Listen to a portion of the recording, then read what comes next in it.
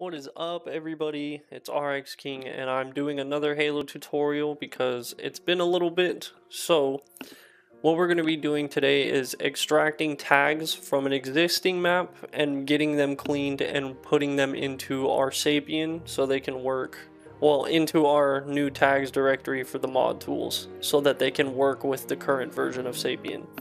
Because as it stands, if you try to just extract tags from a custom edition map and then throw them into the current CE tools, it will crash Sapien every time. It will not work. So we're going to go over how to do that so you can have some cool stuff in your maps. I would like to add just a disclaimer before we start. If you do use someone's tags, make sure that it's from an older map, because if you're using a new map that someone just made and you take their tags without them asking, or without asking them, I find that pretty disrespectful, just because they put a lot of work into those tags and they made them, and I'm sure they wouldn't, appreciate it if you were just ripping their tags and using it without asking. So with that being said, don't worry if it's an old map on Halo CE maps. They're all super old. The authors are long gone, most likely, so don't worry about it. But if it's a newer map, just check in with the author before you do this. So essentially we're going to be taking tags from a map called Naval, just because it has custom jets, and we are going to be putting them into Blood Gulch just to show that this process works and that it's efficient if you want to get tags from another map. So let's get on to the tutorial. Okay, so things you need to have ready to go before you start this process. You need to have your Halo mod tools installed, obviously, that's pretty important. And then you need to have the Moses editing kit, which I will leave a link to in the description below. And you also need to have Invader. If you don't have Invader installed or set up yet already, please check my previous videos, because I do go over how to get that and get 6-shooter working in one of those videos that I've made previously. So with that being said, MEK, when you download it, all you got to do is open the zip. It'll have an exe. Just install the exe. And then wherever you want it downloaded is where it will install it. For me, I had it installed into my Challenge 1 directory just because I like to have everything in my workspace. You can put your MEK files somewhere else if you choose. The reason we need MEK is just because in the future, if you want to deprotect a map, you can use Refinery for that, because some maps come with protected tags. We'll not be going over that today, but for now, we'll just be downloading it and getting it there so you can do it in the future. So what we need to do is download the map, which I already have it downloaded. It is right here. If you would like to use the same map as I did, go ahead. I will put the map in the description. Go ahead and download that, and then you can use it step by step just so it's easier, instead of doing it with another map if it has some issues or if it's protected. You never know. So open up Invader, and then we are going to go open up 6-shooter, and this should pop up. If you already have Invader set up and 6-shooter set up, it should look exactly like this. If you do not, then you're going to go have to see one of my previous videos, because I go over how to set up all of this. So we're going to go to extract tags, and we're going to pick our SDK and modding folder, which is for me. If your map is in a different folder, no worries, don't get it confused. Click on Naval, click open, and it will pop up with all of this stuff. These are all the tags in the map. For me, do not extract it to your tags folder in Challenge 1. This is very important. If you extract it first to your tags directory, you will break your mod tools. They will not work, and you will have to delete your tags and or clean them to get them working. It's easier to just do it this way. Personally, for me, there might be another method that's a lot easier, but I prefer doing it this way.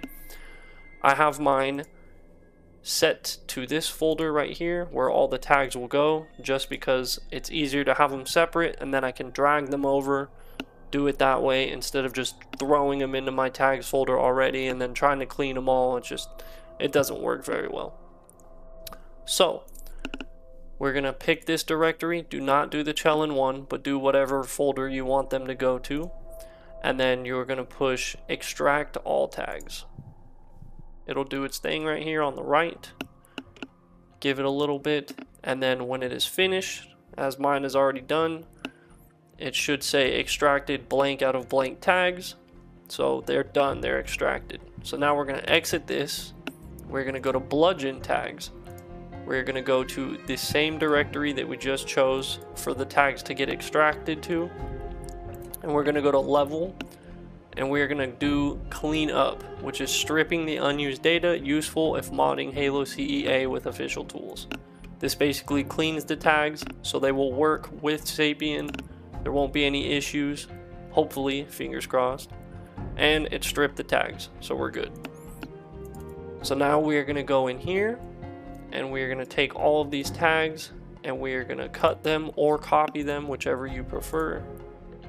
And we're going to open our tags folder in Chelin1 and we are going to paste them. So this is going to take a little bit, but what it's doing is taking all the tags that we just cleaned, we're throwing them into our tags directory in here, and then we're going to open them up in Sapien. If it says replace, just push skip, do not replace them, and then let this do its thing. When it's finished, we will open up Sapien and then try to import the tags and see how it works. So I'll catch you guys in the next part. Alright, we are in Sapien, everything is loaded up, and if all went well, our tags should be working now. So what we're going to do is add the jet to the level just to see if it works. We're going to go to edit types under vehicles, we're going to add, and then we're going to look for the tag. For us, it will be in Steam Apps, Common, Chelin1. For you, your Chelin1 might be installed somewhere else. That is totally fine. But this is where mine is installed. And then we're going to go to tags.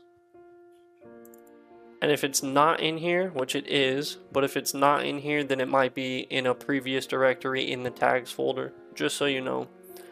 But this is the tags folder, and we're going to push jet or jet2. Okay, so the tag is not in here, so maybe it is out here. Jet, there we go.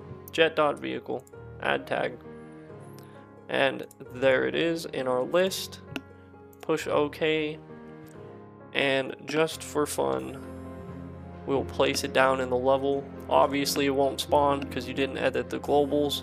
If you haven't seen my video on inserting custom vehicles into your map, please check that. Just so you know, if you throw the vehicle in the map without editing your globals, it won't show up. It'll just be disappeared.